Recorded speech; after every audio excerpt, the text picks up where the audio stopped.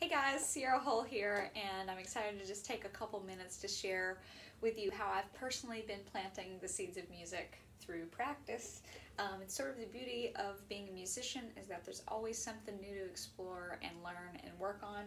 For me lately, one of the things that I've been spending a lot of time with is this really fun program that I have on my phone called Transcribe. Kind of looks like this, and the cool thing is you can load any song out of your music library directly into here.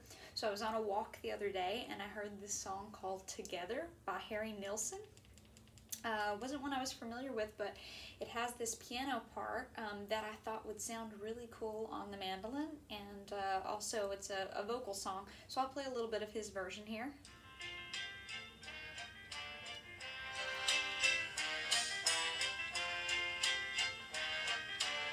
So it's got that arpeggiated melody underneath the horn.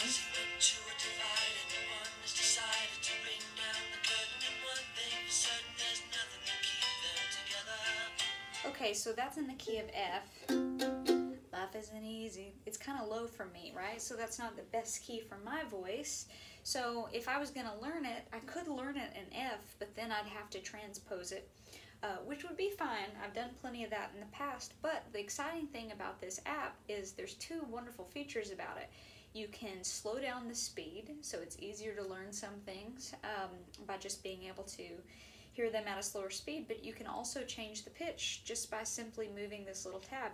So I'm actually going to go up maybe 4 semitones to A, which who knows, you know, I'm still learning it myself, but let's hear what that sounds like.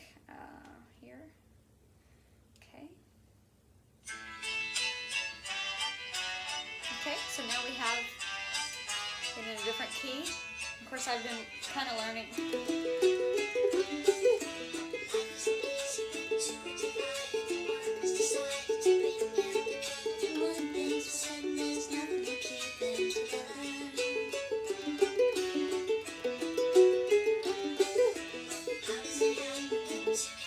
So that's more in my range. Okay, well, it's a little fast. I don't even really know all the words to it yet, but the other cool thing is that you can slow it down. So let's go to maybe 75%,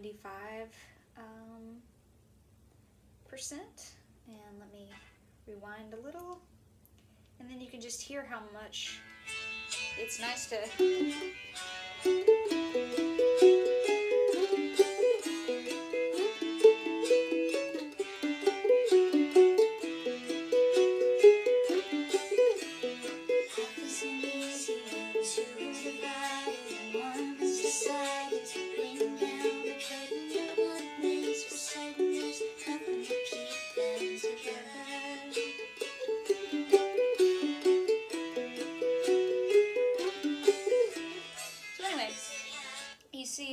you see how that works, and I think it's been super fun. So then I can you know, have practiced it along with the recording in the key that I want to do it in.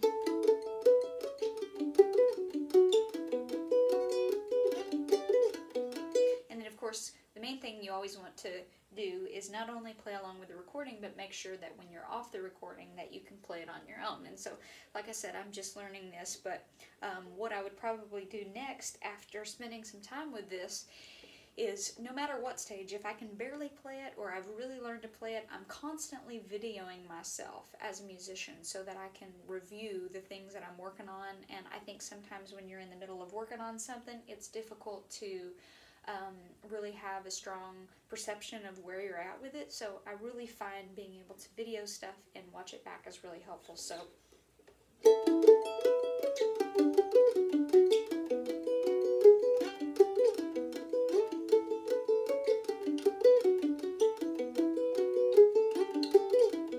life isn't easy when two are divided and one is decided to bring down the curtain, and nothing's for certain. There's nothing to keep them together.